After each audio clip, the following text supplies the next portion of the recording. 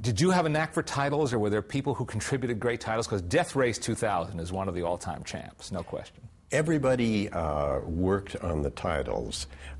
Death Race was my idea. It was from an original story called The Racer, and The Racer had been done as a film. So I came up with the title Death Race, and then I said, this is a science fiction picture laid in the future. How do we take the words death race and say that it's a futuristic picture? This was about 1975. And I think it was actually John Davison, who's gone on to be a very prominent producer, who said, let's put 2000 on it. Knowing what he's done subsequently, I wouldn't have thought Paul Bartel would have been the perfect choice to direct this particular picture. Paul has done a variety of intriguing and provocative films, but they're not action or science fiction oriented, and yet he turned out this very successful movie for you. How did he get attached to this movie? I had liked the work of Paul Bartel for some time, and he had directed second unit for me on several films, and I knew he was good with humor.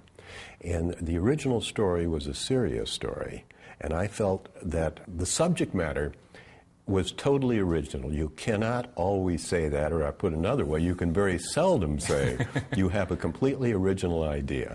The idea was, it was a race from New York to New Los Angeles, and the drivers were rated on how fast they could drive and how many pedestrians they could kill.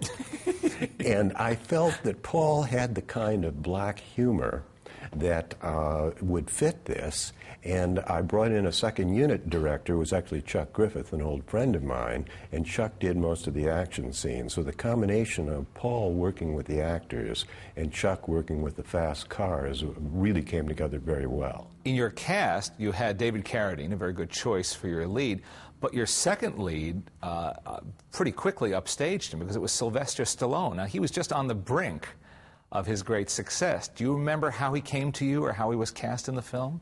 Sly had done a picture in New York, and I don't remember the title of it, but it was a low-budget sort of street hoodlum. Oh, that was Lords of Flatbush. Lords of Flatbush, yes. And he was brilliant in it. I had seen it, and Paul Bartel had seen it, and we jointly felt that he would be ideal for Machine Gun Jack McGurn, the heavy in the picture, and so we cast him on that basis. Well, your timing was perfect, wasn't it? It was indeed, because he went from that picture to almost immediate stardom. And that couldn't have hurt you either, and selling the picture even a year or two later to cable TV and down the line on home video. Yes, I cannot put his name above David Carradine's because of contractual obligations, but we now put him equal to David, but just below. Why not? Right. Now, the people who made Road Warrior, George Miller and those folks down in Australia, have said that this film inspired them and their Mad Max movies.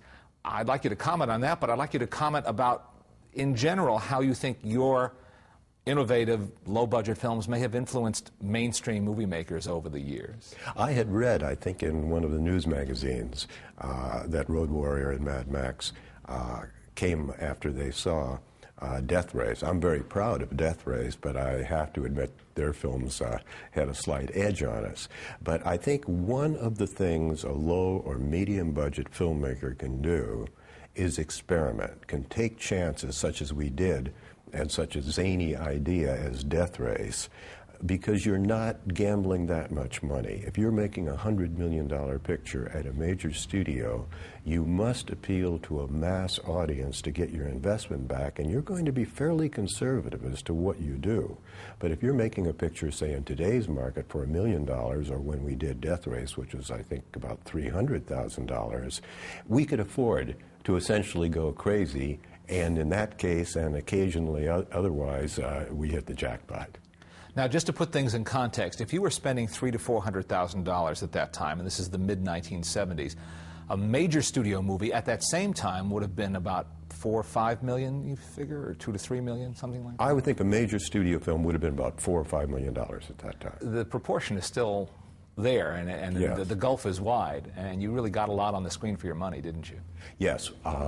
The cars were designed by an award-winning automotive designer And I told him the idea that each one would have a theme.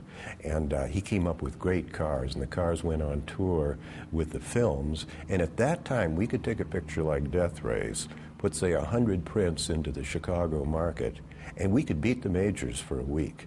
That's one of the things that bothers me today. We can't do that anymore. It's a different business in terms of the distribution of movies, isn't it? Yes. But fortunately, here we are more than 20 years later, and the film has a new life on video. Yes. Well, it deserves that. Thanks very much, Roger. Thank you.